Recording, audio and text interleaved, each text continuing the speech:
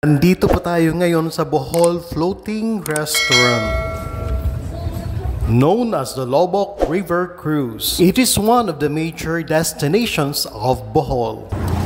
Ang daming tao. Lobok River Watch Floating Restaurant.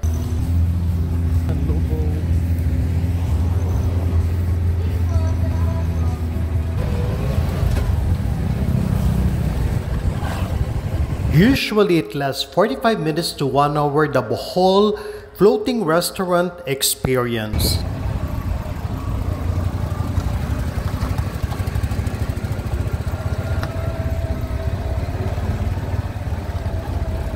Habang nagde-day tour po tayo, dumaan lalong-lalo na sa Lobok Church na ipinatayo pa noong year 1602.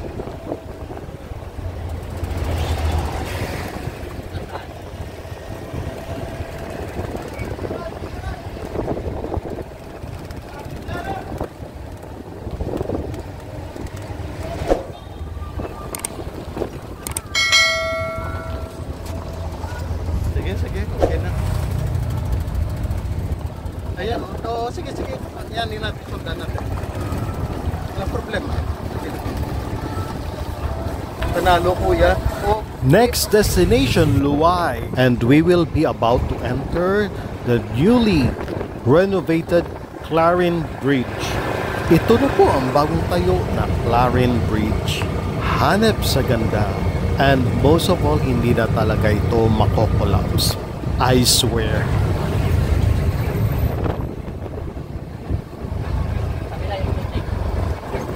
Oo, alam ko. Overlooking pa rin po tayo ng Luay Floating Restaurant. Dito ko muna dyan. You can see it from the distance. Wow, napakaganda po talaga ng newly renovated na Clarin Bridge. Silipin rin po natin yung kabilang side ng bridge.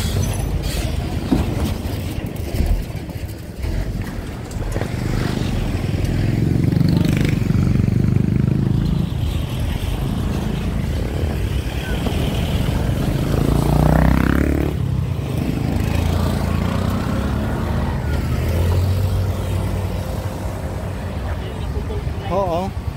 Okay. Aba, napakatindi, napakainit ng tirik ng araw sa ngayon, pero worth it. Worth watching naman po talaga yung newly renovated na Clarin Bridge sa Luay. O ano sa tingin niyo guys? Next stop is Baclayon Church.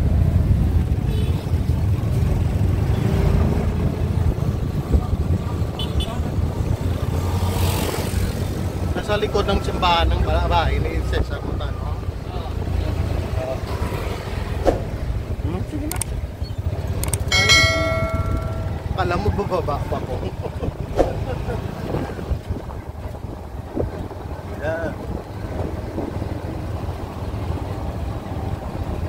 The centuries-old Baclayon Church.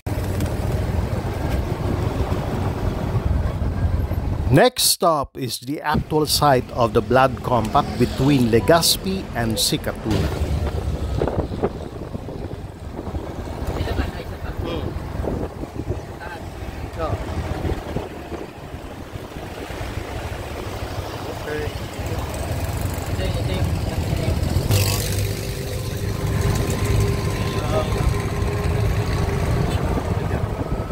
Pabilisan na po kasi nga hinahabol ko po yung ocean jet na sasakyan ko pabalik ng Cebu.